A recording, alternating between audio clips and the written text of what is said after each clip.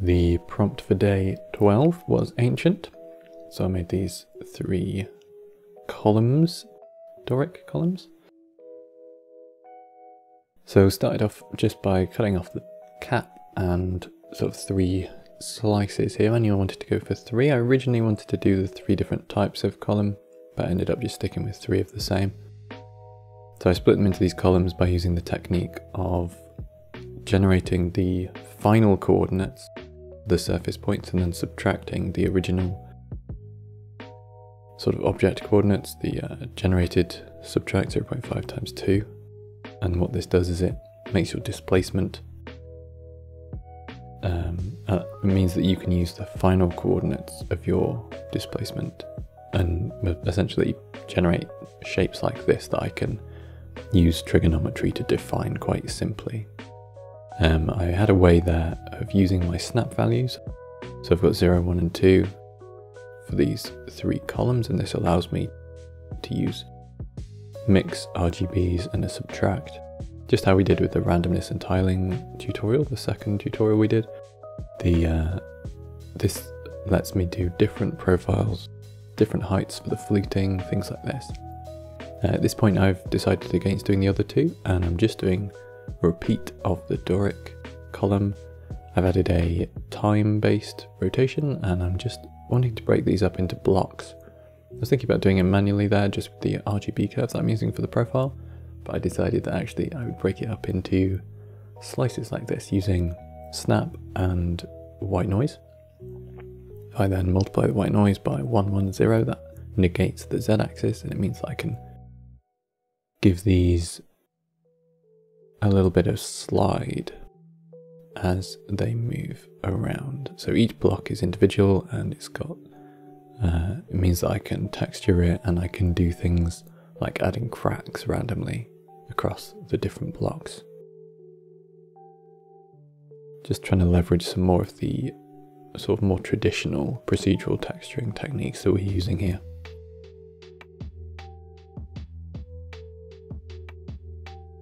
Cracks are Voronoi distance to edge, or Voronoi crackle, with noise and linear light to make them a little bit wavy, and then noise texture through a color ramp to make them break up.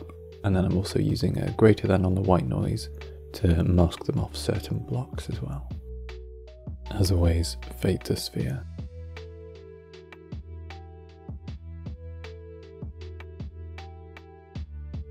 The day 13 prompt was medieval, so I did this chapel church. It's called Kilpeck Church in Herefordshire. It's a very old, nearly 1,000-year-old church.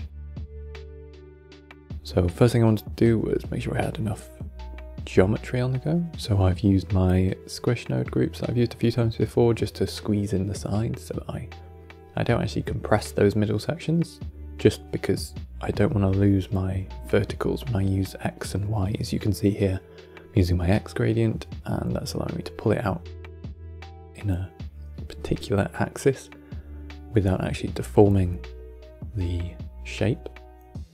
I'm then taking the second hand through a mix RGB and just scaling it, moving it down with a mapping node. Doing basically the same thing to get that roof ledge there, just pulling out the top section, scaling it in y-axis.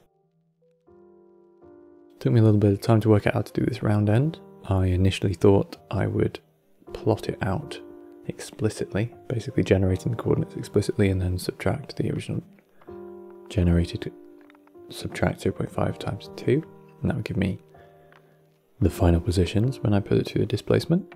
However, I was having some difficulty getting everything to line up. I got these 2 sidewalls worked out. I spent a little bit of time on it, but it was fine. And then getting the middle section to be rounded, just using trigonometry as per, I was finding I was getting all of these shearing issues along the outside.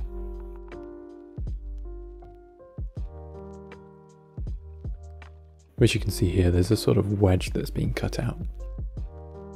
So the next thing I tried to do was just pull out a section, just with a bit of fall off there, so that I can straighten up those edges without losing geometry. And then pull out the middle of the next section. Again, using trig, but I'm doing it in a more relative method here. So I'm just pulling out a section based on the angle, using the position along that edge as the angle theta, so it goes through a cosine.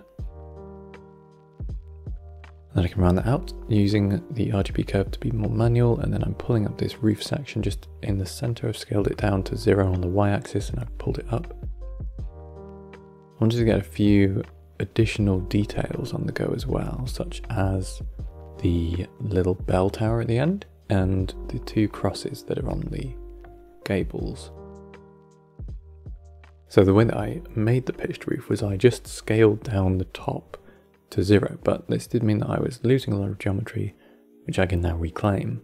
So working on my alpha masks, just pulling out the sections that I want, making sure that I've got them available, and that my alpha masks, they are smaller than my displacement masks, just to make sure that they don't have any artifacts on the edge. And then I'm just deforming this around, trying to make a sort of disc, circle, donut looking thing, which I can then position just with the regular mapping node.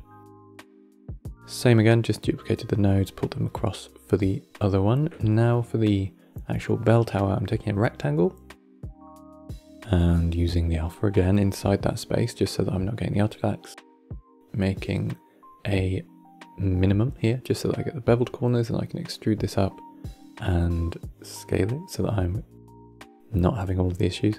I noticed here that I was getting some really weird size stuff going on, and it turns out this is because I was pulling mesh from the bottom. So I just had to mask it to make sure I was only working on the top of the object. And then I can do this fine. I'm now just pulling out some edges. You can see in the reference there is some raised walls coming through the edge. And as well, there's all of the corbels, which are carvings essentially underneath, grotesques. Some really famous ones in this building as well, so I wanted to make sure that I had those on the object. Working out how I'm going to do my doors here.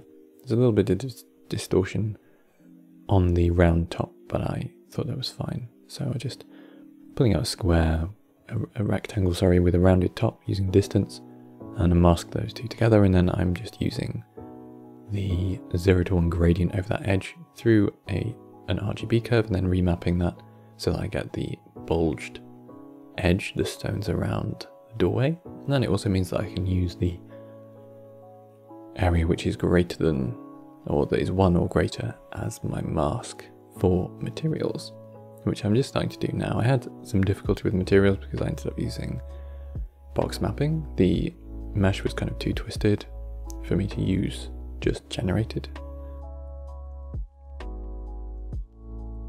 You can see here I've been masking out the difference between the wall material and the roof material. Just had to take the top section and then remove those 2 gables, as well as the bell tower sides.